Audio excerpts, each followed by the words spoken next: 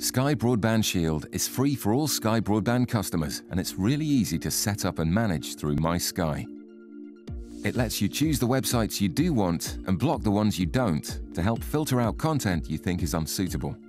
It will help create the appropriate internet experience in your home, working across all devices, including smartphones, tablets, and games consoles when they're connected to Sky Broadband. To activate your Sky Broadband Shield, simply go to sky.com, click on My Sky, and select your Broadband Shield from the Profile and Settings section.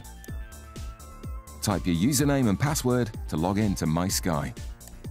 Next, you'll be given a choice of the age ratings, and you can choose which one is most suitable for the people in your home. Each of the ratings has a box explaining which categories are blocked. Once Sky Broadband Shield is on, you can choose the option to customize your own categories for complete flexibility. Like all the age ratings, you're provided with a box containing category headings. If you need more information, click on the question mark to the right of the heading.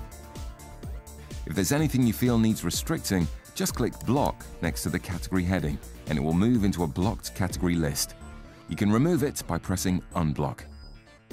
When you arrive at a blocked website, this message will pop up detailing the site you're trying to access and why Sky Broadband Shield has blocked it. To modify your settings, select the Change Your Settings button and adjust them. You can also block specific websites. Go to the Advanced Feature section, click Edit, and add the web addresses. Once you've selected, click on the Save button and you'll receive a confirmation email.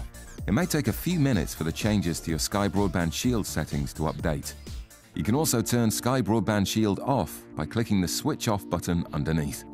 So that's Sky Broadband Shield in a nutshell. Go to sky.com/shield for more information. Sky, believe in better.